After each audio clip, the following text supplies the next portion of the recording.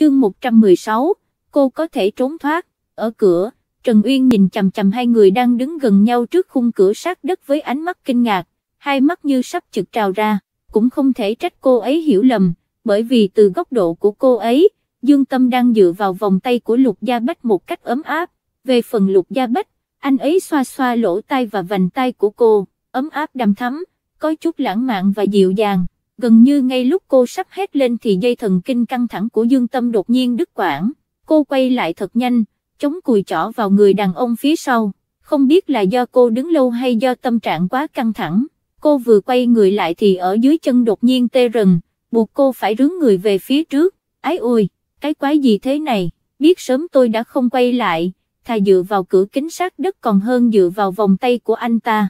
Giám đốc Lục nhướng mày mỉm cười, mở rộng vòng tay, ôm lấy tiểu cô nương đang nhào tới. Khi Trần Uyên cất giọng, anh cảm thấy người phụ nữ này thật vô duyên, không thích hợp xuất hiện vào lúc này, vào thời gian này, nhưng bây giờ thì, anh phải cảm ơn cô ấy rồi, nếu không phải cô ấy gào thét, anh làm sao có thể ôm mỹ nhân vào lòng.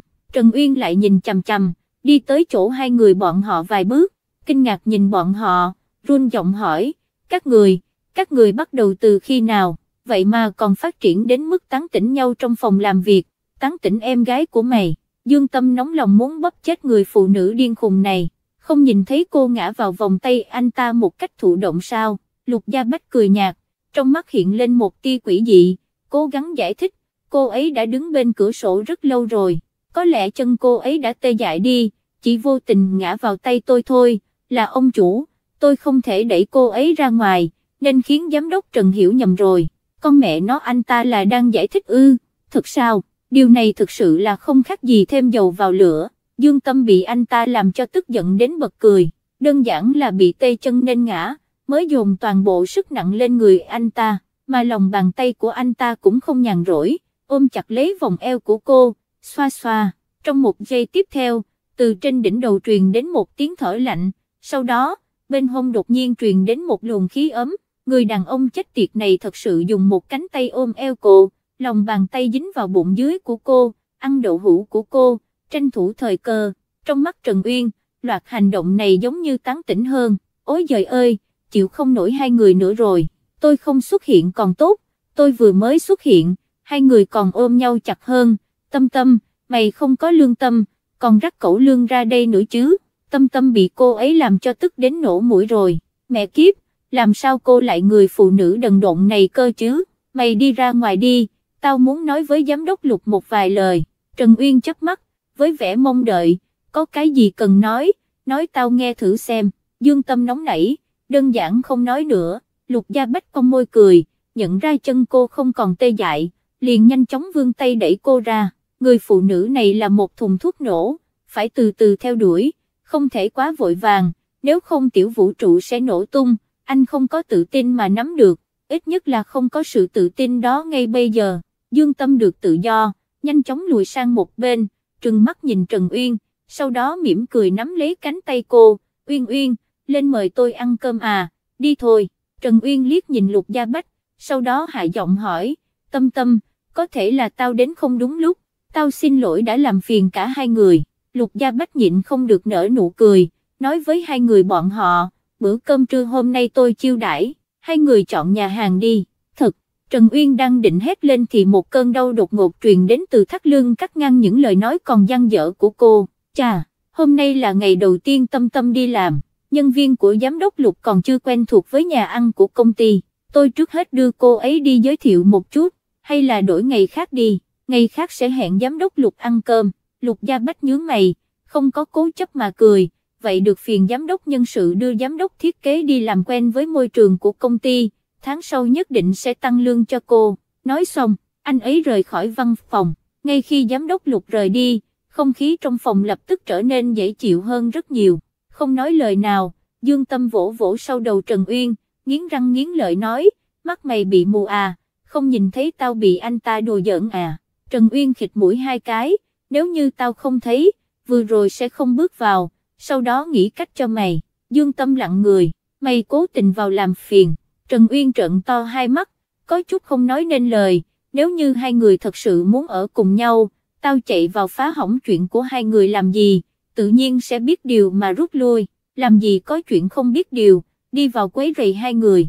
Dương Tâm nghĩ kỹ, hình như là như vậy, nếu Trần Uyên không bước vào, cô ấy sẽ phải chịu đựng sự trêu chọc cố ý hay vô tình của người đàn ông kia. Cũng được, cũng may mày đã đến, nếu không, tao không ngờ Lục Gia Bách lại làm càng như thế. Anh ta rõ ràng biết rằng tao đã sinh hai đứa con cho Lục Gia Tân, đó là lý do mà anh ta không nên làm như vậy. Thật không hiểu sao anh ta lại cứ dán lên người tao, chỉ mong sao làm chút chuyện xấu với tao. Trần Uyên nhún vai, nói một cách miễn cưỡng, nhìn trúng mày rồi đấy, anh ta yêu mày rồi, mày không biết mày xuất sắc như thế nào đâu. Mắt nhìn người của Lục Gia Bách luôn đặc biệt, đại khái là đã nhìn ra được vầng hào quang tỏa ra từ người mày. Dương Tâm khẽ nhíu mày, nếu đã như vậy, tao không thể ở lại trụ sở chính của Lục thị nữa, nếu như truyền ra ngoài tôi và anh ta có tư tình, thì tùy ý và tùy tâm phải làm như thế đây. Tao cũng không nghĩ tới mày có thể ở lại trụ sở chính của Lục thị, nhưng Lục Gia Bách nhất định phải trói mày ở bên cạnh anh ta, mày có thể trốn thoát sao? Dương Tâm cong môi, nhướng mày cười, mày nói nếu tao đưa ra quyết định sai lầm mà gây ra tổn thất lớn cho Lục thị, thì hội đồng quản trị có loại bỏ tao không? Biệt thự nhà họ Giang, trong phòng khách Dương Nhã kéo cánh tay của Tôn Bích Như vừa khóc rống lên, trong mắt vẫn còn đọng nước mắt. Mẹ ơi, chúng ta phải làm sao đây? Mạng của con chó cái Dương Tâm lớn quá, làm sao cũng không xử được nó, bây giờ còn lộ ra ngoài con của cô ta là cốt nhục của Lục Gia Tân, về sau muốn xử lý cô ta cũng khó. Sợ cái gì? Tôn Bích Như vươn tay đẩy cô ra, chế nhạo, như vậy thì càng tốt, cắt đứt hoàn toàn tâm tu của Gia Bách, cậu ấy không còn cách nào khác là phải ngoan ngoãn cưới con thôi. Về phần Lục Gia Tân, con yên tâm đi, Dương Tâm đã ở trước mặt nhiều người đánh gãy tay Trần Ngọc, cô ta sẽ không đồng ý cho con tiện nhân đó bước vào cửa đâu. Dương Nhã nghe xong, cô nức nở, đã như vậy, kế tiếp chúng ta phải làm sao? Cứ thế bỏ qua cho Dương Tâm sao? Buông tha cô ta. Tôn Bích Như cười lạnh, chỉ cần cô ta còn ở Hải Thành một ngày, mẹ con chúng ta còn thấp thỏm không yên, con yên tâm đi, mẹ đã nghĩ ra cách trị cô ta rồi. Dương Nhã lộ ra vẻ mặt vui vừng, cách gì hả mẹ? Chương 117, cô có biết vô đánh không? Cách gì à? Tôn Bích Như cười quỷ quyệt, cô ta không phải là giám đốc thiết kế của Lục thị sao? Bắt đầu ra tay với công việc của cô ta, con yên tâm đi, có Tôn Bích Như ta mà ra tay sẽ có vô vàn cách khiến Dương Tâm thân bại danh liệt. Buổi tối, Dương Tâm bắt taxi vừa chuẩn bị về chung cư, vừa quay đầu liền nhìn thấy một bóng dáng quen thuộc ở cuối góc phố. Trời rất tối, chỉ có đèn đường trên đường vỡ ra từng mảng xám xịt, nhưng nhìn thoáng qua cô vẫn biết người bên kia là ai. Trần Tuấn, 5 ngày rồi, cuối cùng anh ấy cũng xuất hiện trước mặt cô. Xin chào, lâu rồi không gặp. Khi nói chuyện cô ấy cố làm cho giọng điệu của mình tự nhiên và thả lỏng hơn. Trần Tuấn hiển nhiên không ngờ rằng cô sẽ chào hỏi mình như bình thường, không khỏi sửng sốt. Dương Tâm đi tới từ đằng sau lưng anh duỗi tay quơ quơ trước mặt anh, cười nói, hoàn hồn lại đi, đêm rồi còn ngẩn người ra đấy, cẩn thận không bị quỷ bắt đi đấy. Anh, Trần Tuấn không khỏi bật cười, Dương Tâm đúng là Dương Tâm, cho dù xảy ra chuyện lớn như thế nào, xem ra cũng không ảnh hưởng đến em. Thật sao? Dương Tâm cười lắc đầu, đó là bởi vì sau khi trải qua nỗi đau mất con, mọi thứ trên đời này đều trở nên bình lặng và nhẹ nhàng trong mắt cô. Trần Tuấn, không có em, anh vẫn là anh, là cậu chủ nhà họ Trần nhã nhặn, lễ nghĩa như trước kia. Sự thật chứng minh là, trên đời này không ai có thể chết nếu rời xa ai cả. Không, Trần Tuấn siết chặt vai cô, hừ một tiếng, Tâm Tâm, anh dành ra 5 ngày để kìm nén cảm xúc trong người, nhưng mà, mấy ngày nay, cuộc sống như một cái chết không hồn đã dạy anh rằng, nếu như không có em, cuộc sống của anh không còn ý nghĩa gì hết, giống như chết đi một nửa linh hồn vậy.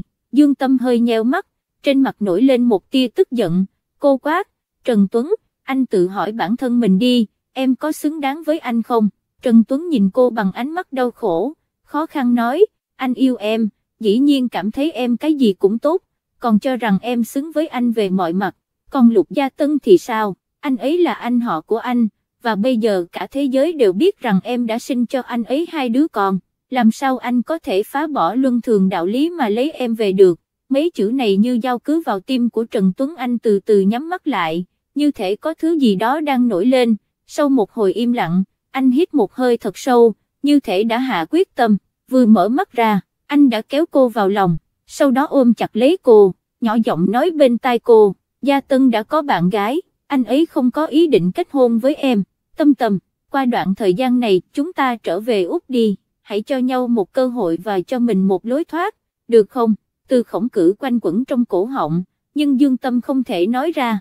Trần Tuấn hạ mình vì cô nên từ chối anh như thế nào đây? Dù muốn từ chối cũng không được thẳng thừng như vậy, sẽ hủy hoại anh ấy.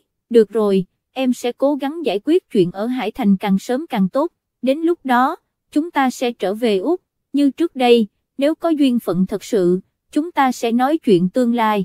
Quả thật cô đang định quay trở lại Úc, Lục Gia Bách rất có ý đồ đối với cô, để tránh gây ra một vụ tai tiếng lớn hơn gây tổn hại và đau khổ cho hai đứa trẻ, cô chỉ có thể lựa chọn rời khỏi Hải Thành.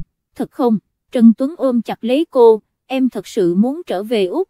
Dương Tâm có chút buồn cười, thở dài, Trần Tuấn, mọi mối quan hệ của em đều ở Úc, trở về cũng chỉ là chuyện sớm muộn mà thôi, anh đừng cho rằng em đang vì anh, đối với những việc năm đó anh giúp đỡ em, những chuyện này không là gì cả.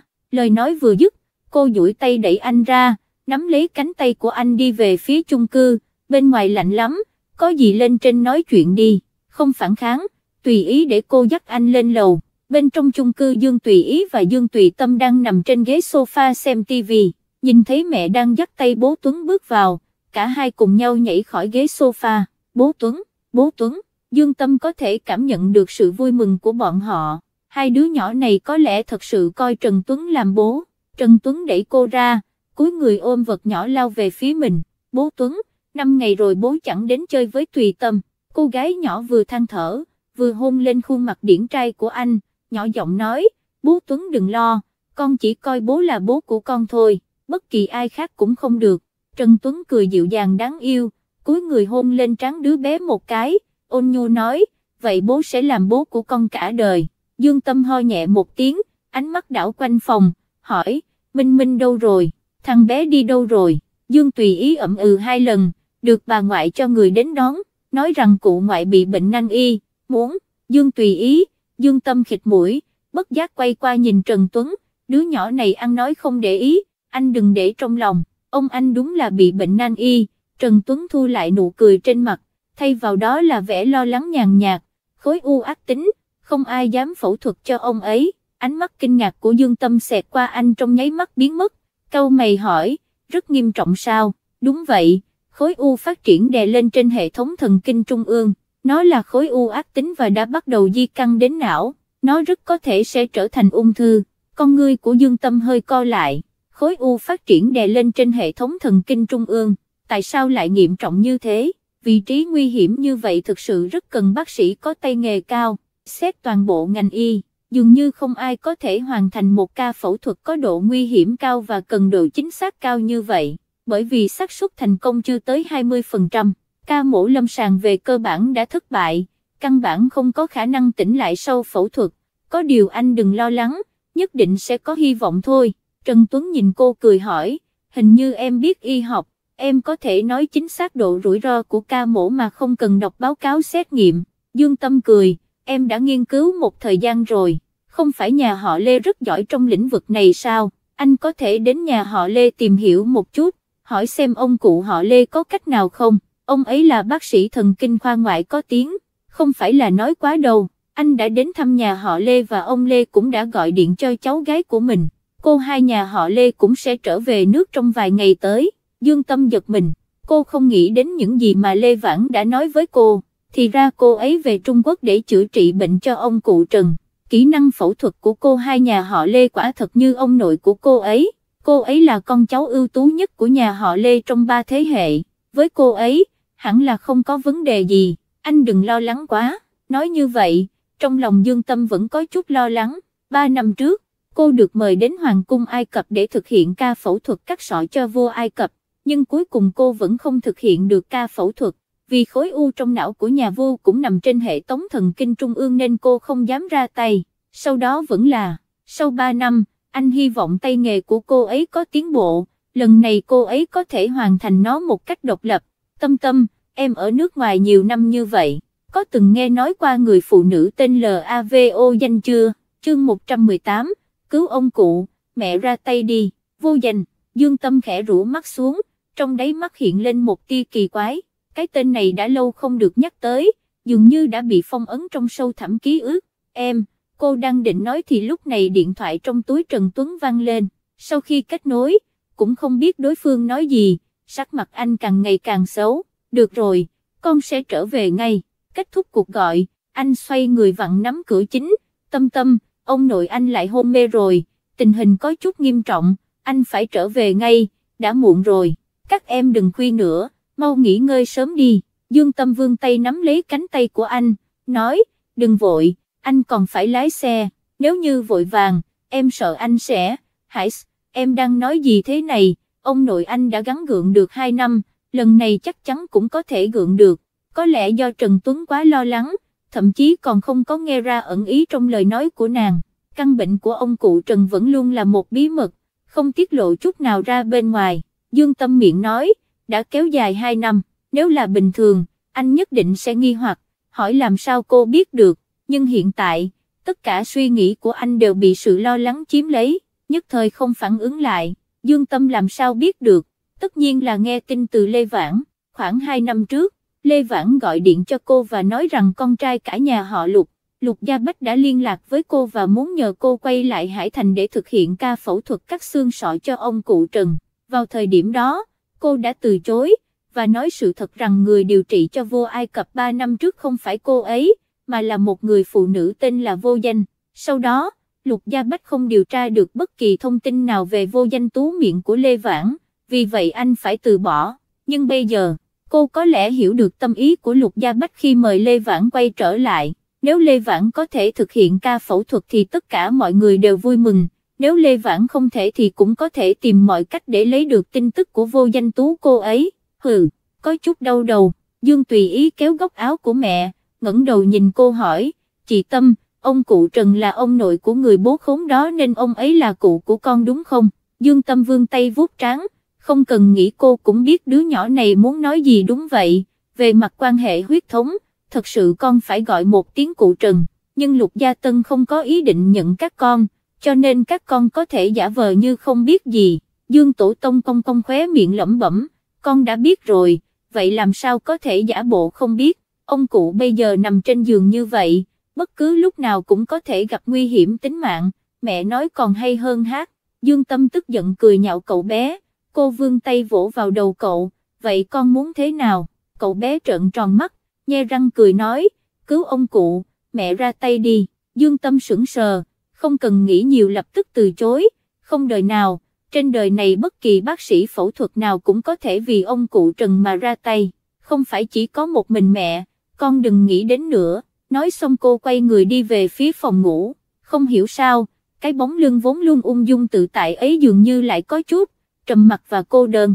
Tùy ý, Lê Vãn có thể làm được, lần này, cô ấy nhất định sẽ làm, vì sẽ không có ai đứng ra giúp đỡ cô ấy giống như 3 năm trước. Dương tùy ý mím chặt môi, cậu bé mím môi, tiến lên một bước, mở miệng chuẩn bị phản bác vài câu, thấy vậy, cô bé vội vàng đưa tay ra giữ cánh tay anh mình ngăn cậu bé lại. Anh à, đừng ép mẹ, trên đời này ai cũng có thể ép mẹ, nhưng riêng hai chúng ta thì không thể. Nhưng, mẹ, cô gái nhỏ duỗi cánh tay ra lắc lắc tay cậu bé, thì thầm nói, anh à, anh quên chuyện đó rồi sao? Sắc mặt Dương tùy ý thay đổi rõ rệt, khuôn mặt khôi ngô tái nhợt, mím môi, anh sẽ không quên, nhưng vì chuyện này, mẹ càng nên thực hiện ca phẫu thuật này, thử một phen.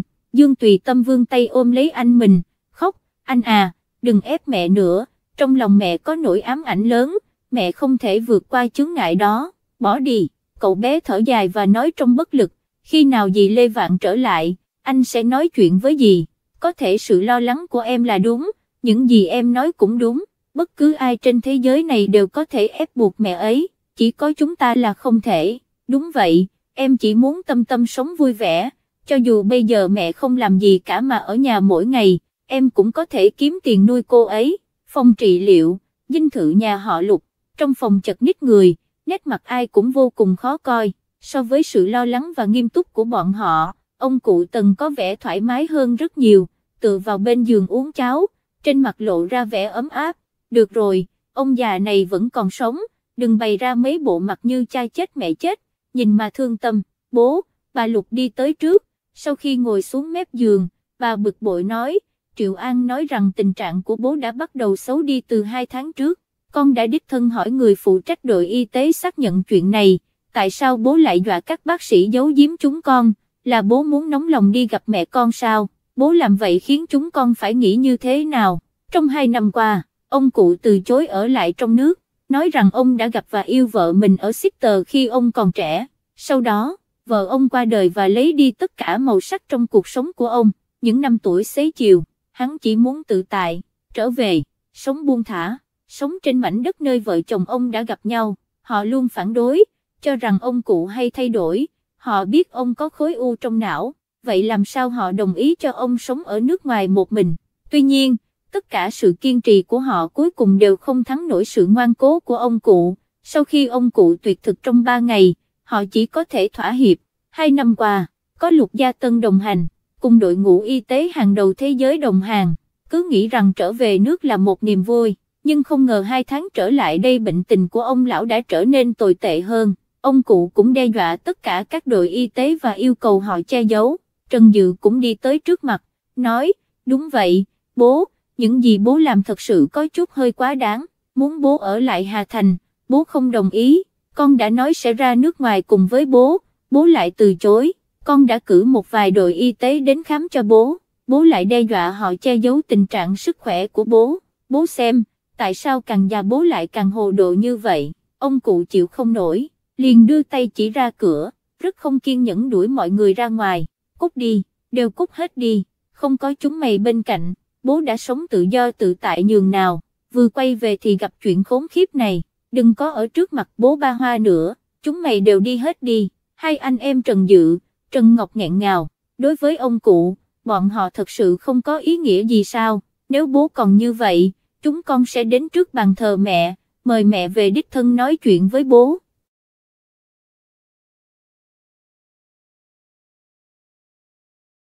Chương 119, mối đe dọa, chu en, một chuỗi âm thanh giòn giã vang lên trong căn phòng rộng, ông cụ tức giận ném chiếc bát sứ trên tay xuống đất, lấy mẹ chúng mày ra uy hiếp bố phải không, được rồi, mau đến trước bàn thờ mời mẹ chúng mày ra đây, bố phải hỏi bà ấy tại sao lại để bố một mình trên thế gian này. Mấy anh em Lục Gia Bách, Lục Gia Tân, Trần Tuấn liếc nhau, ánh mắt đầy bất lực, ông cụ cả đời minh mẫn, cả đời bị trói buộc vào vô số luật lệ, nay cuối cùng cũng bộc lộ ra khí chất thực sự của mình, là cháu trai, bọn họ ngoài việc tuân theo còn có thể làm gì, chẳng lẽ lại tiến đến đánh ngất ông cụ, vả miệng vài cái. Trần Tuấn cười tiến lên phía trước, vươn tay vuốt ngực ông cụ, ấm áp nói, ông nội, ông đã có chắc ngoại, nhưng chưa có chắc nội, dù sao cũng phải đợi cháu kết hôn sinh con rồi mới nghĩ đến chuyện đoàn tụ với bà nội. Ông cụ ậm đừng tưởng rằng ông già này hồ đồ, không biết bệnh tình của mình, có khối u trên thần kinh trung ương, đã thành ung thư rồi, tiến hành phẫu thuật chỉ có chết. Nói xong, ông cụ lại cảm thấy không ổn, nói thêm, không phải là ông sợ chết, nhưng ông không muốn làm liên lụy những bác sĩ đó, để tay họ nhúng thêm máu một mạng người, nếu nói thế này thì không hay chút nào, có điều chết trong tay của bác sĩ phẫu thuật thì tiền đồ của họ cũng sẽ bị hủy, có khác nào giết người khác. Trần Tuấn không nhịn được cười, bất lực nói, ông nội, ông nói như vậy không có lý, chúng ta sẽ ký thỏa thuận trước khi tiến hành phẫu thuật, ông cứ nghỉ ngơi đi, mấy ngày nữa chúng ta tiến hành phẫu thuật có được không? Không, thái độ của ông cụ vẫn rất cứng rắn, để ông chết trên bàn mổ, thà cho ông 2 viên thuốc ngủ để ông cứ thế chết trên giường bệnh đi, các con đi đi, dù sao ông cũng không phẫu thuật, giáo sư Đặng nói rằng ông có thể sống thêm 1 năm rưỡi nữa, các con đừng hao tâm tổn sức nữa. Trần Tuấn còn muốn nói, bà Trần lắc đầu với anh ra hiệu anh đừng nói nữa. Ông cụ kiên quyết không thực hiện ca mổ, một mặt vì không còn nổi vướng bận trên đời này và nóng lòng muốn đi gặp vợ mình, mặt khác, vẫn lo lắng rằng mình ra đi trong tay những bác sĩ trẻ sẽ hủy hoại sự nghiệp cả đời họ. Trần Dự thở dài giơ tay ra hiệu mọi người lui ra ngoài, đã gần 12 giờ rồi, mọi người về nghỉ ngơi đi, chỗ này có tôi ở lại đây được rồi. Sau khi nhóm người đi ra khỏi phòng, bà Lục nắm lấy cánh tay của Lục Gia Bách và nói một cách kích động, Gia Bách, con nhất định phải tìm được người phụ nữ vô danh ấy, phải mời cô ấy đến Hải Thành làm phẫu thuật cho ông ngoại của con. Hai nhà Lục Trần chúng ta chỉ còn lại ông con, nhất định không được để ông con xảy ra chuyện gì. Lục Gia Bách vỗ vào mu bàn tay mẹ mình an ủi, mẹ đừng lo lắng, con sẽ dùng tất cả khả năng của nhà họ Lục để cứu ông ngoại, chỉ cần người vô danh này còn sống, con sẽ có cách bắt cô ấy ra tay. Nói xong, anh ta im lặng một lúc rồi nói, 2 năm qua Thanh Thanh đã chép rất nhiều kinh sách ở phòng thờ tổ tiên, tất cả đều là cầu nguyện cho ông ngoại, con bé vẫn còn trẻ, mẹ cũng đừng quá khắt khe với nó, cứ để cho nó làm những gì nó muốn, dù gì nếu vài năm nữa nó kết hôn chúng ta muốn chiều chuộng cũng không được nữa. Bà Lục biểu môi, không cam tâm, nhưng nghĩ đến tình trạng bệnh tình của ông cụ, không muốn khiến ông cụ tức giận, bà đành gật đầu đồng ý, thôi được rồi, chỉ cần nó thích thì cứ làm vậy đi, những năm qua đều là vì nó, nếu nó ra ngoài làm chuyện xấu cũng là mất mặt nó, mẹ cũng không cần bận tâm nữa, mẹ có thể nghĩ thông thì tốt, con thay mặt Thanh Thanh cảm ơn mẹ. Ngày hôm sau, tại văn phòng thiết kế, trụ sở nhà họ Lục, Dương Tâm đang vùi đầu bên bàn kiểm tra tài liệu, lúc này, cửa bị đẩy ra, Đoàn Ninh từ bên ngoài bước vào, nhà thiết kế Dương, có chuyện này tôi nghĩ nên báo trước với cô. Dương Tâm ngẩng đầu từ trong đống tài liệu, nhướng mày nhìn hắn, anh nói đi, thư giới thiệu trên tay được đưa cho cô, anh cười nói, đây là thư do anh Lục viết, giao cho tôi gửi qua đường bưu điện đến lễ khai mạc các tác phẩm thời trang, trong có tác phẩm mà cô đã thiết kế cách đây ít lâu. Thư này sẽ chính thức được gửi đến ban tổ chức đề cử cô là ứng cử viên cho nhà thiết kế hàng DEUTRONG buổi lễ công diễn thời trang. Dương Tâm hơi giật mình, cô nhận lấy nó một cách trống rỗng, mở ra nhìn lướt bức thư. Tôi nhớ rằng có một quy tắc trong buổi lễ thời trang là mỗi người chỉ có thể làm nhà thiết kế hàng đầu trong một kỳ, và tôi đã giành được giải thưởng này 4 năm trước, lần này bỏ đi, phiền anh hãy nói chuyện với Lục Tổng, tôi không có vinh dự này. Hãy để anh ấy trao cơ hội này cho những nhà thiết kế có năng lực khác trong công ty. Đoàn Ninh dường như đoán được cô sẽ từ chối, vì vậy nhướng mày cười hỏi, cô Dương đoạt danh hiệu này 4 năm trước sao? Sao tôi lại nhớ người giành giải là Huyền Sương, có thể để lộ sơ hở như vậy? Lục Tổng nói nếu như cô không muốn nhận vinh dự này, năm nay anh Lục sẽ không nộp danh sách đi nữa, tương lai cũng sẽ không nộp danh sách. Uy hiếp cô ư? Đây chính là muốn đe dọa. Dương Tâm tức giận phát cười. Nếu sau này Lục thị vì cô mà không nộp danh sách đi, thì cô sẽ trở thành tội đồ trong mắt hàng ngàn nhà thiết kế của Lục thị. Nhẫn nhịn, cô kìm nén lửa giận trong bụng, nhìn Đoàn Ninh cười nói, nếu Lục Tổng đã xem trọng tôi như vậy, thì tôi cũng không làm anh ta mất hứng. Nếu Lục Tổng đã có ý như vậy, anh Đoàn cứ theo ý Lục Tổng mà làm, tôi cũng không có ý kiến. Đoàn Ninh cười đến nghẹt thở, không hổ là Lục Minh, không cần biết người phụ nữ này có cứng rắn thế nào, cũng có thể ép cô ấy. Nếu cả hai người này không cùng một chiến tuyến, thật khó nói sẽ xảy ra chuyện gì. 2 ngày sau, Lê Vãn từ nước ngoài trở về, cô về nhà họ Lê chào ông, bà, bố mẹ, rồi vội vã đến nhà họ Lục. Phòng trị liệu nhà họ Lục khi cô đến, căn phòng đã chật cứng người. Bà Lục thấy vậy, nhanh chóng đứng dậy chào hỏi, Vãn Vãn, cuối cùng cháu đã trở về, nhanh lên, đến xem một chút, bác sẽ bảo Triệu An chuyển tài liệu cho cháu cứ xem trước, nếu có bất kỳ nghi vấn nào có thể kiểm tra lại cho ông. Lê Vãn khẽ gật đầu chào hỏi, chào dì Lục, được rồi, chỉ cần ông cụ khỏe lại, bác cũng sẽ khỏe.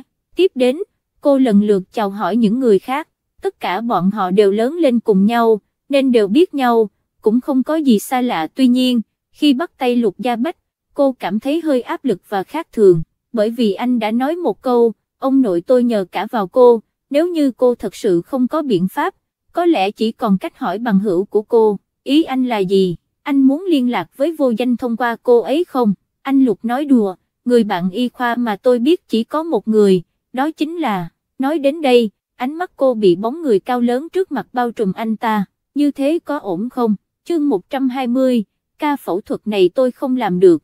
Dường như có thể cảm nhận được ánh sáng trong mắt cô, Triệu An vô thức ngẩng đầu lên, 4 mắt nhìn nhau, không nói nên lời. Lê Vãn cười nhẹ, nói với Lục Gia Bách, trong lĩnh vực y học, tôi chỉ biết mỗi Triệu An thôi. Lục Gia Bách nhướng mày, khóe môi cong lên như cười như không, dường như có cái gì đó ẩn hiện trong đôi mắt đen nhánh của anh, nhưng anh lại đổi chủ đề, dù sao tôi cũng nhờ cả vào cô. Lê Vãn khẽ gật đầu, tôi sẽ cố gắng hết sức.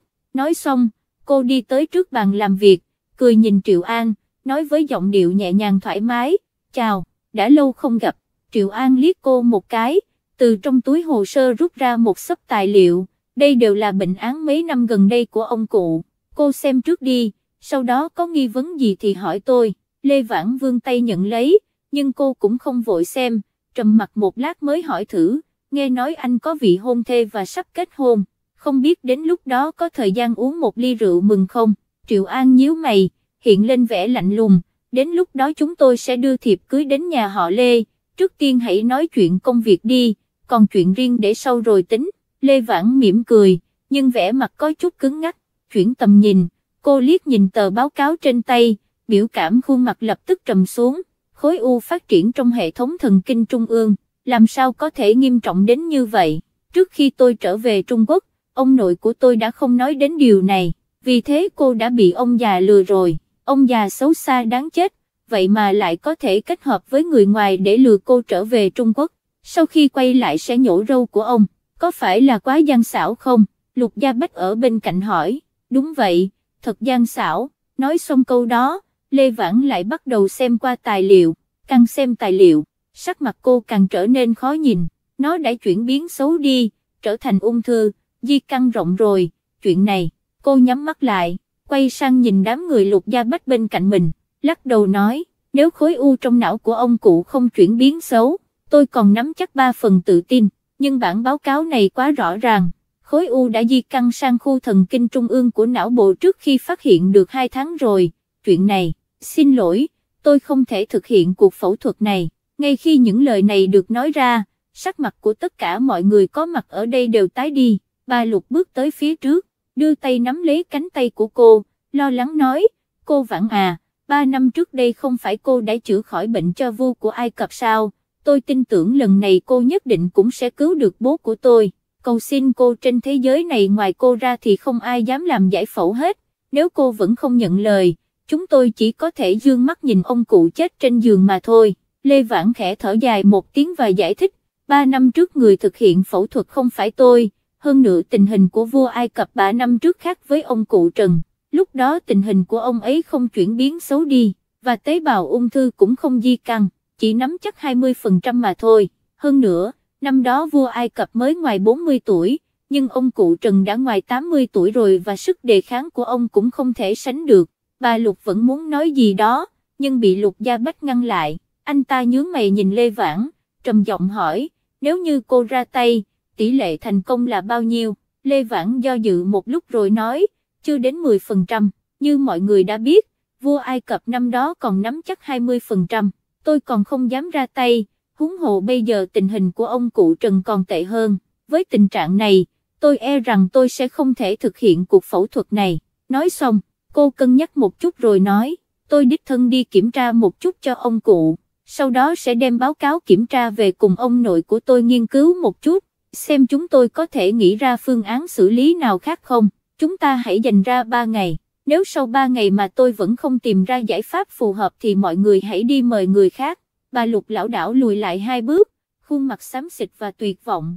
Lục Gia Tân nhanh chóng đi đến đỡ lấy mẹ. Lục Gia Bách trầm mặt, Gia Bách trầm lặng một lúc, dường như đã đoán ra được điều gì đó, khẽ nói, được rồi, vẫn còn cần cô phải dốc sức hơn nữa. Đương nhiên, nếu thật sự cô không còn cách nào khác, chúng tôi cũng sẽ không ép buộc. Nói xong, anh lại nói với Trần Tuấn, anh đưa cô ấy đến phòng bệnh của ông ngoại đi, để cô ấy kiểm tra lại cho ông cụ. Được. Sau khi nhìn hai người rời đi, bà Lục trừng mắt nhìn con trai, nghiến răng nghiến lợi hỏi, tại sao con không cho mẹ nhắc đến chuyện của vô đánh kia, bây giờ chỉ có Lê Vãn biết tung tích của người phụ nữ đó, nếu cô ta không cứu được ông ngoại con, mẹ chỉ có thể hy vọng vào người tên vô đánh kia thôi. Lục Gia Bách khẽ thở dài, bất lực nói, mẹ, nàng không có nghĩa vụ phải nói cho chúng ta biết tung tích của vô đánh kia, nếu như trực tiếp hỏi nàng như vậy, nhất định sẽ bị nàng từ chối ngay tại chỗ, nếu nàng từ chối, sau này chúng ta phải làm thế nào, làm sao có thể mở miệng. Bà Lục nghẹn ngào, được thôi, bà thừa nhận rằng lỗi lo lắng của con trai bà là đúng, nhưng liệu loại chuyện như thế này có thể đứng từ góc độ lý trí xem xét được không? Hiện tại ông cụ đang nằm trên giường, bệnh tình mỗi ngày một nặng thêm, tế bào ung thư di căn quá nhanh, vậy con dự định sẽ làm như thế nào? Chờ đợi cô ấy chủ động nói ra tung tích của vô danh sao? Lục Gia Bách khẽ gật đầu, con thật sự là nghĩ như vậy, nếu cô ấy có thể chủ động nói ra thì tốt quá rồi, cho dù cô ấy không chủ động nói ra, nhưng với tấm lòng nhân từ của bác sĩ, con không tin cô ấy có thể dương mắt nhìn bệnh nhân mà cô ấy điều trị từ từ chết đi, cái này gọi là gì, tâm lý chiến. Lục Gia Bách không hổ danh là Lục Gia Bách, không cần sử dụng đến các thủ đoạn trên thương trường, trong cuộc sống bây giờ cũng như vậy. Ba Lục thở phào nhẹ nhõm, ba vẫn tin tưởng vào khả năng của con trai mình và chỉ mất 7 năm để phát triển Lục thị trở thành một công ty lớn trên trường quốc tế, mà bản thân anh cũng đứng trong top 5 vị trí của những người giàu nhất thế giới, và nếu cho anh thêm vài năm nữa, có thể còn đứng vị trí dẫn đầu. Được rồi, nếu như trong lòng con đã có suy nghĩ như thế rồi, vậy thì mẹ sẽ không cần lo lắng về chuyện đó nữa, dù thế nào thì con cũng phải khiến cho cô ấy nói ra tung tích của vô danh, mẹ tuyệt đối sẽ không để cho ông ngoại con xảy ra bất kỳ sơ suất nào. Vâng. 8 giờ tối, tiếp khách tại quán cà phê, gần cửa sổ trong phòng riêng trên tầng 2, có hai người phụ nữ trẻ đang ngồi. Tâm Tâm, đã lâu không gặp, dùng cà phê thay rượu đi, trước tiên xin kính một ly. Dương Tâm cười khúc khích, được rồi, có bản lĩnh thì cậu uống hết ly cà phê đấy đi. Người phụ nữ vẫn đáng đánh đòn như ngày xưa. Lê Vãn đảo mắt nhấp một ngụm cà phê trong cốc, cà phê là để nếm thử, uống rượu chỉ là trò để kẻ thô tục làm thôi. Dương Tâm không nhịn được cười, trầm mặt một lát, mới thử hỏi, cậu đến nhà họ Lục, tình trạng của ông cụ Trần thế nào rồi, thật khó giải quyết. Lê Vãn vừa nói vừa lấy ra một xấp giấy tờ từ trong túi xách, khó chịu nói, nếu tôi biết trước rằng khối u của ông cụ nằm trên hệ thần kinh trung ương, tôi sẽ không quay về nữa. Dương Tâm nhướng mày, vươn tay cầm lấy giấy tờ mà cô giao cho, đại khái sau khi đọc xong, cô cau mày hỏi, 2 tháng trước bắt đầu chuyển biến xấu rồi, làm sao lại chờ đến bây giờ mới quyết định phẫu thuật. Lê Vãn bất lực thở dài, ông cụ giấu giếm, dù sao tớ cũng không có cách nào có thể hoàn thành ca phẫu thuật này. Dương Tâm ném tập tài liệu lên bàn, dựa lưng vào ghế, cười nói, mục đích bọn họ mời cậu không phải là vì bản thân cậu, mà là bọn họ muốn liên hệ với vô danh thông qua cậu. Chương 121, tôi đã hủy hoại tay phải của mình, miễn cưỡng nặn ra một nụ cười, còn cố dùng giọng điệu thoải mái nhẹ nhàng trả lời, này, chúng ta không nghĩ ngợi gì hết, trở về ngủ một giấc, ngày mai là một. Dương Tâm tự tin mạnh mẽ, nếu cậu không muốn làm chuyện gì thì người khác không thể ép buộc cậu làm được. Dương Tâm chậm rãi rút khỏi cánh tay của cô, dương mắt nhìn cô chằm chằm, cười khổ nói, cho dù bọn họ biết, muốn ép tớ cũng vô dụng, bởi vì 3 năm trước tôi đã cứa vào cổ tay của mình, làm tổn thương đến gân mạch, tớ thật sự không thể cầm dao mổ được nữa. Tâm Tâm, cậu. Lê Vãn không dám tin nhìn chằm chằm cô ấy, thân thể bắt đầu kịch liệt run rẩy, như nghĩ ra điều gì, cô nhanh chóng vươn tay ra cầm lấy tay phải của cô ấy, sờ soạn một hồi lâu trên cổ tay, sắc mặt tái nhợt, quả thực có dấu vết tổn thương gân mạch, mặc dù sẽ không ảnh hưởng đến sinh hoạt hàng ngày, nhưng việc cầm dao mổ và thực hiện các loại phẫu thuật có độ chính xác và rủi ro cao như vậy là vô cùng khó khăn. Dương Tâm, cậu làm sao có thể ngược đãi bản thân đến như vậy? Lê Vãn tức giận, toàn thân như có một ngọn lửa đang thiêu đốt, ánh mắt nhìn về phía Dương Tâm hiện lên vẻ trách cứ, đau lòng, đáng tiếc cùng bi thương. Dương Tâm nhìn cô cười nhẹ nhàng, đừng lo lắng, nó sẽ không ảnh hưởng đến cuộc sống bình thường. Cách đây một thời gian, tớ cũng đã thiết kế một chiếc váy rực rỡ như vậy cho Lục Thanh Thanh, điều này chứng tỏ rằng vết dao ấy không gây ra bất kỳ rắc rối nào cho tớ, tôi có thể làm mọi thứ ngoại trừ cầm dao mổ. Lê Vãn ngây người nhìn cô, nếu không chống tay lên mặt bàn, cô còn tưởng rằng mình sẽ ngã trên mặt đất mất. Người phụ nữ này có biết làm tổn thương gân mạch có nghĩa là gì không? Đồng nghĩa với việc thế giới sẽ mất đi một thiên tài y học trẻ tuổi. Thôi, không có gì đâu, vết thương trên người của cậu, người ngoài cũng không cách nào có thể thấu hiểu được. Việc cậu đưa ra quyết định như vậy cũng không có gì đáng ngạc nhiên. Đừng lo lắng, tớ sẽ không đề cập đến bất kỳ thông tin nào về vô đánh cho nhà họ Lục và họ Trần đâu. Dương Tâm vươn tay vỗ vỗ bờ vai của cô, cười nói, nếu bọn họ thật ép buộc, cậu nói cũng không sao, tớ đoán chắc họ sẽ không tin những gì cậu nói, và cho rằng cậu đang lừa gạt họ. Lê Vãn lắc đầu, tớ vẫn sẽ không nói gì, tớ không muốn quấy rầy cuộc sống yên bình của cậu, thật ra tớ vẫn muốn thuyết phục cậu giúp tớ trên con đường sắp tới đây, nhưng sau khi nghe cậu nói nhiều như vậy, tớ đã bỏ cuộc, nhưng mong cậu hãy sống thoải mái, tùy ý hơn, đừng tiếp tục đắm chìm trong nỗi đau của quá khứ nữa. Dương Tâm chống cằm chỉ vào chỗ ngồi đối diện, cười nói, đừng nói mấy chuyện xấu xa này nữa, nói cho tớ biết trải nghiệm mấy năm qua của cậu đi. Được thôi. Ngày hôm sau, Lục Gia Tân đến chung cư Thịnh Cảnh một chuyến, anh ta là không muốn ra mở cửa, từ khi bị Dương Tâm chấn chỉnh lần trước, trong lòng anh ta đã khiếp sợ. Tuy nhiên, ông cụ nghiêm khắc ra lệnh cho anh phải đón đám người Dương Tâm đến biệt thự nhà họ Lục một chuyến, vào thời khắc mấu chốt này, anh ta không thể đối đầu cùng ông cụ, nếu như ông cụ bị anh ta làm cho tức giận, anh ta vẫn bị mang tiếng là đại nghịch bất đạo. Cánh cửa biệt thự mở ra, Dương Tùy Ý đang mặc đồ ngủ đứng ở cửa, sau khi nhìn rõ là ai đang tới, vô thức nhíu mày, bố còn dám tới nhà tôi, không sợ mẹ tôi sẽ thải chó ra, một lần nữa trực tiếp cắn gãy chân thứ ba của bố.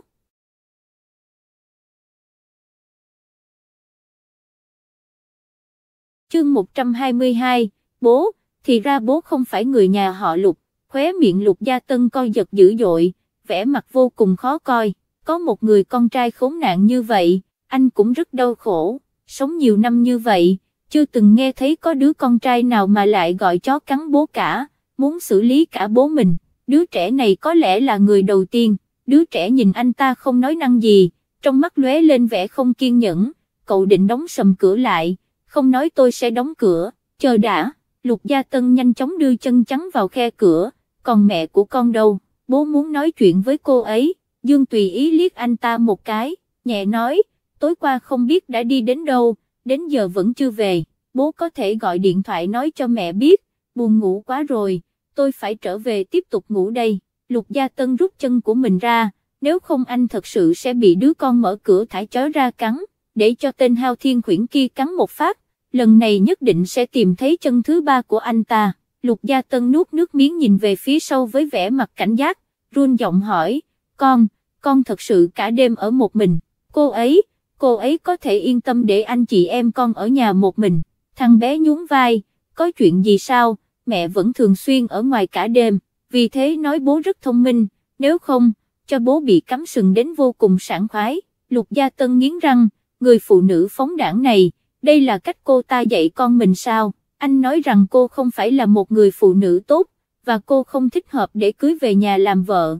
Xem ra suy nghĩ trước đây của anh là đúng, không những không chỉ không kết hôn, mà ngay cả anh trai và anh họ cũng không bao giờ có thể bị cô ta lừa vào chồng được. À còn chuyện này, cụ của con muốn gặp con và Tùy Tâm, không biết hai anh em con có thời gian không?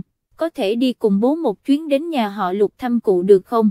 Dương Tùy Ý cũng không nghĩ tới, trực tiếp lắc đầu, không, ngoại trừ mẹ, không ai có thể bảo tôi bước ra khỏi ngôi nhà này, sợ bố đem bọn tôi đi bán. Hừ, Lục Gia Tân sờ sờ cái mũi, bạn nhỏ này không coi anh ta là bố một chút nào. Thế nào, tuy rằng bố không thể đem con về nhà họ Lục nuôi, nhưng dù sao cũng là một giọt máu đào hơn ao nước lã, hổ dữ không ăn thịt con. Thằng bé ngẩng cao đầu, lỗ mũi hết lên trời, biết rõ chúng tôi là cốt nhục của bố vẫn để chúng tôi lang thang bên ngoài, chỉ có bọn lưu manh mới có thể làm ra loại chuyện này. Ngay khi giọng nói của thằng bé vừa nói ra, một giọng nói vang vọng non nớt vang lên sau lưng anh ta, đúng, chính là một tên cặn bã. Dương Tùy Tâm đứng trong hành lang ôm con gấu, và nhìn chằm chằm vào bố mình với đôi mắt rực lửa, ngâm nga, nếu không có bố, mẹ của tôi bây giờ đã đính hôn với bố Tuấn, đứng lại như bông hoa nhài cắm bãi phân trâu, thật ghê tởm. Dương Tùy Tâm đi tới đứng bên cạnh anh trai, quay đầu nhìn anh, cười toe toét, anh trai, không phải bố muốn chúng ta đến thăm ông cụ nhà họ Lục sao, đồng ý với bố đi, chúng ta không phải loại xấu xa, vậy thì sao không thể đến nhà họ Lục? Dương Tùy Ý nhướng mày xoa đầu cô, được rồi, lần này anh sẽ nghe lời em. Dương Tùy Ý đột ngột nhấc chân lên, đá mạnh vào đầu gối của Lục Gia Tân. Lục Gia Tân đau đớn, bất chi bất giác rút chân phải đang chắn ở khe cửa ra. Một giây tiếp theo, có một tiếng động lớn và cánh cửa bị đóng sầm lại ngay trước mũi anh ta. Có điều sau khi trở lại, anh ta nhanh chóng gõ vào cửa, này, con vừa mới hứa với bố đi thăm ông cụ, bây giờ tính sao đây? Ở dưới lầu chờ, chúng tôi sau khi thay quần áo sẽ đi xuống. Sau khi thay quần áo các thứ mất hơn nửa tiếng đồng hồ, Lục Gia Tân ngủ luôn trong xe rồi. May mắn thay hai đứa trẻ khi nhìn thấy ông ngoại cũng không có gì ghét bỏ, dọc đường đi cũng không gây ra những rắc rối gì. Quay trở lại biệt thự Lục gia, vừa xuống xe, ba cha CONHO đã bị bà Lục chặn lại. Lục Gia Tân ai kêu con đem hai cái của nợ này về đây hả? Nhìn người mẹ đang tức giận đứng trước mặt, Lục Gia Tân đau đầu vuốt trán, mẹ, thời gian của ông ngoại không còn nhiều nữa, ông muốn gặp mặt các cháu một lần. nên mẹ đừng can thiệp nữa, để bọn con đi vào đi. Bà Lục trừng mắt nhìn anh ta, tức giận, bà duỗi ngón tay chỉ về phía Dương Tùy Ý, sau đó lại chỉ vào Dương Tùy Tâm, nghiến răng nghiến lợi nói, nhà họ Lục của tôi có thừa nhận hai thứ nghiệt chủng này là con cháu Lục gia không? Cháu chắc, bọn họ là cái gì mà được xem là cháu chắc, con mau mau đem bọn họ đi, nếu không, mẹ sẽ lệnh cho vệ sĩ ném bọn họ ra ngoài, đến lúc đó mất hết thể diện cả gia đình.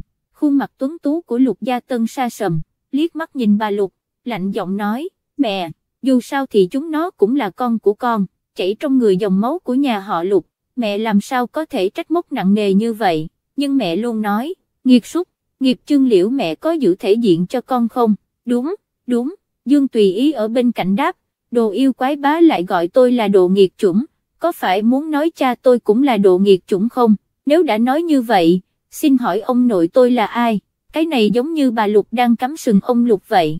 Những từ này rơi vào tai bà Lục vừa đau lòng vừa tức giận, bà run rẩy duỗi tay ra, chỉ tay vào mũi đứa nhỏ, tức giận hét lên, cút đi, cút ngay ra khỏi nhà họ Lục, nếu không, tao sẽ ra lệnh cho vệ sĩ đánh gãy chân mày. Hai đứa con hoạn này không phải là cháu của tôi, càng không phải là người nhà họ Lục, không phải, dù có xuống địa ngục, bà ấy cũng sẽ không chấp nhận chuyện ngược đời này, thứ nghiệp chướng không có giáo dục, không có lịch sự này. Dương Tùy Ý cho rằng bà thật sự tức giận, trong lòng chợt nổi lên một chút dư vị xấu xa, biến đi à, tôi không phải đồ ngốc, mẹ tôi càng không phải đồ ngốc, tôi làm sao có thể nằm trên đất, để bà muốn tôi biến đi chỗ nào thì biến, vậy mà mụ phù thủy già cả ngày vẫn giữ chữ biến trên môi, có lẽ là có rất nhiều kinh nghiệm, nếu không bà biến đi cho tôi xem nào. Một đợt thoáng vắng ập đến, chân bà Lục mềm nhũn ra, bà lùi lại phía sau hết lần này đến lần khác. Khi nhìn thấy điều này, một số người giúp việc vội vàng bước tới để đỡ bà lại.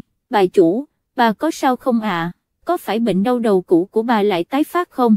Có cần tôi kêu bác sĩ qua kiểm tra cho bà không? Bà Lục chỉ vào đứa bé và nói từng chữ, hãy đi gọi tất cả vệ sĩ trong biệt thự, đánh gãy chân nó cho tôi, và sau đó ném nó ra ngoài. Khốn kiếp! Dương Tùy Ý dậm chân tại chỗ, thật độc ác, nói xong liền đá vào bắp chân của Lục Gia Tân, cao giọng quát lớn, bố thật sự không phải là người nhà họ Lục, con mẹ nó, đến dắt theo con cũng bị cản lại, trở thành đồ nghiệt chủng, nghiệt súc, bố tôi đề nghị là tôi với bố đi làm giám định cha con đi, nói không chừng thật sự không phải cha con. Việc cậu bé gào to đã thu hút sự chú ý của tất cả những người giúp việc trong sân, ngay lập tức, xung quanh đã có những làn sóng bàn tán, thảo luận sôi nổi. Tôi nhớ 7 năm trước lúc cô hai nhà họ Giang ôm đứa nhỏ đến nhà họ Lục, bà chủ rõ ràng rất vui mừng, làm sao bây giờ đã trở thành độ nghiệt chủng rồi, phu nhân làm sao mà lại khắc nghiệt như thế, chắc thằng nhỏ nói thật đấy, ý của cô là, cậu hai không phải là con của ông chủ. Chương 123, tất cả chết hết đi, suyệt, đừng có làm lộ ra ngoài, chỉ cần trong lòng mọi người biết là được, đúng, đúng, đúng, chúng ta phải thận trọng trong lời nói và việc làm của mình. Một loạt các câu nghi vấn lọt vào tai bà Lục khiến bà muốn ngất đi vì tức giận, hiện tại bà không thể quản nhiều như vậy, chỉ muốn chấn chỉnh lại đứa nhỏ này, cơn phẫn nộ dồn ép trong lồng ngực muốn bùng phát ra ngoài. Một lúc sau, một nhóm vệ sĩ đông đảo chạy tới đây. Dương Tùy Ý vươn tay nắm lấy cánh tay của Dương Tùy Tâm, nhỏ giọng nói, mở lỗ tai ra mà nghe. Cô gái nhỏ chớp chớp mắt, cô biết rằng anh trai cô đang có ý định gây ra một chuyện tày đình khác. Dương Tùy Ý lôi cô lại mấy bước, phía sau lưng là bờ ao cá, cậu vô thức nhìn về phía cái ao phía sau, một cái ao đầy cá koi, chúng là loài cá quý hiếm nhất trong tất cả các loài cá có trên các quốc gia khác nhau trên thế giới, một con ít nhất là hàng chục nghìn tệ.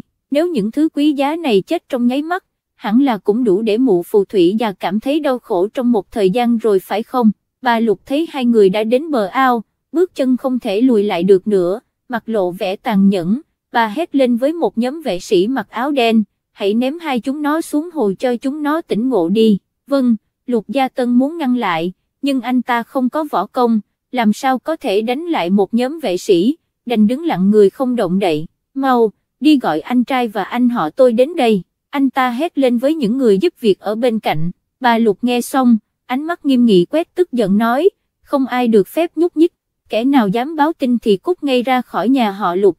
Lục Gia Tân lo lắng nhảy dựng lên, anh hối hận khi đưa hai đứa nhỏ về biệt thự, hai bên đều như thùng thuốc nổ, không hợp nhau chút nào. Một tiếng âm vang lên, nổ tung, thực sự nổ tung.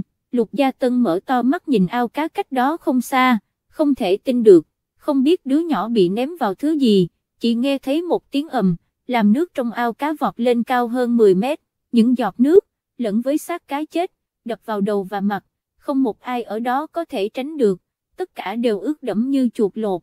Bà Lục quẹt vẹt nước trên mặt, ánh mắt rơi vào xác cá chết khắp nơi, cả người như bị pha tạp chất, bà đẩy mạnh hai người giúp việc đang đỡ lấy mình ra, cá của tôi, tất cả đã chết, bà loạn choạng bước qua đám cá chết, đồng tử co rút mạnh mẽ, thằng bé dắt em gái bước ra từ đằng sau một bức tượng, hai người đều rất sạch sẽ, góc áo không ướt, sau khi nhìn vào đám đông nhếch nhác bẩn thỉu xung quanh mình, cậu bé nhìn chằm chằm vào bà Lục. Bà nên cảm ơn vì quả bom mini của tôi không bị ném lên mái nhà, nếu không, nhà họ Lục của bà hôm nay sẽ bị tôi lật tung, đương nhiên, nếu bà tiếp tục đánh gãy chân tôi có thể cho bà xem kỹ một chút biệt thự sang trọng trị giá 3 tỷ này đã bị phá hủy như thế nào trong tay tôi. Bà Lục đột ngột đứng dậy, đôi mắt khát máu của bà đổ dồn vào chàng trai nhỏ bé, hận không thể lột xác cậu ta, nghiền thành trăm mảnh, đều choáng váng vì những gì đã làm, vội vàng chạy lên giữ lấy thằng bé, quản gia, đi lấy roi cho tôi phải đánh gãy chân của nó hôm nay. Vâng, cô gái nhỏ sợ hãi lui ra phía sau anh trai, nhỏ giọng nói, anh hai, chờ một chút, nếu nhà nổ tung, em lo lắng sẽ bị chôn vùi xuống bên dưới mất. Dương Tùy Ý trợn tròn mắt, như vậy không tốt hơn sao, không cần đào hầm, ánh mắt nhìn thấy vài tên vệ sĩ đang chuẩn bị đi đến trước mặt mình, cậu bé từ từ lấy một hạt nhỏ từ trong túi ra và lắc nó trước mặt họ. Các người có biết đây là cái gì không? Quả bom mini tối tân nhất thế giới, uy lực của nó có thể tùy ý điều khiển, vừa rồi tôi đánh tan ao cá, chỉ dùng một chút sức mà cá trong ao đã chết hết, biến thành một đống cặn bã, nếu không muốn thành đống xác chết, thì ngoan ngoãn lùi lại đằng sau, dù sao tôi còn nhỏ, chưa hiểu chuyện, có chơi bom mà lỡ may giết người thì cũng không bị trừng phạt, nhưng các người thì phải chết uổng rồi. Đám vệ sĩ nhìn nhau, đều không phải kẻ ngu, cũng không bị mù, uy lực vừa rồi quả thực có chút đáng sợ. Bà Lục nhìn thấy họ bị đe dọa bởi một đứa trẻ, lòng ngực của bà ấy như muốn nổ tung, bà sải bước đi tới, chỉ vào Dương Tùy Ý, quát, mày ném thử một cái tao xem nào, tao không tin mày dám cho tao nổ tung. Cậu bé cười nhoẻn miệng, chỉ tay về phía hàng trăm con cá coi quý chết trên mặt đất rồi thở dài, cá chết nhiều rồi, vốn dĩ cho rằng bà Lục đây phải xót xa một thời gian, không có tinh thần để so đo với tôi không ngờ bà Lục có thể đối phó với tôi như thế. Nói đến đây, trái tim căng thẳng của bà Lục đột nhiên tan biến, hai chân mềm nhũn ra, suýt chút nữa ngã xuống đất, được vệ sĩ ở bên đỡ lấy. Dương Tùy Ý hừ lạnh một tiếng, cậu không muốn trở thành kẻ náo loạn, sau khi yên lặng nhìn thấy ông cụ, liền rời đi, nhưng bà già này lại muốn ép cậu. Dương Tùy Tâm chớp mắt, thò đầu ra khỏi lưng anh trai, cười với bà Lục, cười toe toét, bà ơi, bữa trưa hôm nay bà định mời chúng tôi một bữa cá đầy đủ sao, nhưng mà, nhiều cá như vậy làm sao ăn hết được cơ chứ, à, chúng ta nhặt hết chúng lên, rắc một ít muối lên, rồi phơi khô thành cá khô. Mày, cũng không biết là câu bà đã kích thích bà Lục hay là câu cá khô đã kích thích bà. Sau khi nói liên tiếp 5 chữ mày, bà ta liền trợn tròn mắt rồi trực tiếp ngất đi. Đột nhiên, toàn bộ dinh thự của nhà họ Lục náo loạn, Lục Gia Bách và cả nhà họ Trần nghe được tin tức vội vàng đưa đến. Sau khi nhìn thấy cảnh lộn xộn trước cửa nhà chính quay qua nhìn nhau, ông Trần vội vàng đỡ lấy bà Lục từ hai người giúp việc, cau mày hỏi, chị gái tôi sao vậy, sao lại hôn mê? Cô giúp việc nhìn hai anh em đứa bé bên ao cá, trở về thăm ông cụ, chuyện đã xảy ra là như vậy, cậu hai mang hai đứa trẻ vệ quân gia tương thuật lại sự tình một lần. Lục Gia Bách nghe xong, vuốt trán đau đầu, thực sự không có loại đèn nào tiết kiệm nhiên liệu, vì vậy bạn phải đấu tranh để giành phần thắng. Anh ấy đi tới trước mặt hai anh em, cau mày thản nhiên nói với Dương Tùy Ý, không phải tôi đã nói rồi, đừng vô lễ với bà nội sao? Dương Tùy Ý khịt mũi hai cái, vậy ý của chú là tôi đáng bị bà ấy đánh gáy chân rồi ném xuống hồ cho cá ăn. Lục Gia Bách hơi nheo mắt, tầm mắt lướt qua cậu, cuối cùng nhìn xuống túi áo phồng lên, trầm giọng nói, lấy ra thứ đồ chơi vừa rồi cho tôi xem. Dương Tùy Ý hừ lạnh hai tiếng, lấy trong túi ra một viên nhỏ đưa cho anh, 1 triệu một viên, nhớ gửi tiền vào thẻ của tôi, bố tôi có số tài khoản của tôi đấy. Lục Gia Bách nhướng mày, vươn tay nhận lấy, trong nháy mắt liền nhận ra đây là vật gì, tại sao cháu lại có thứ này, ai đã đưa nó cho cháu có quan hệ gì với tổ chức đó. Chương 124, cô muốn mở to mắt nhìn nó chết đi, cậu bé khịt mũi 2 lần, tôi không hiểu ý của chú Lục, cái gì mà tổ chức đó nghe giống như xã hội đen vậy, chú cho rằng tôi là một đứa trẻ miệng còn hôi sữa mà biết một số tổ chức hắc đạo quốc tế sao. Lục Gia Bách hơi nheo mắt, nhìn chằm chằm cậu bé một lát, sau đó chợt nở nụ cười, đúng vậy, một đứa nhỏ còn chưa cai sữa thì làm sao có thể biết được những ông trùm kia, có lẽ là tôi sai rồi, thật xin lỗi, cậu bé cong môi cười, trên đời này làm sao có người dối trá như vậy, có vẻ như biệt danh cáo già mà thế giới bên ngoài đặt cho chú ta không sai chút nào, thực sự chỉ là một con cáo già.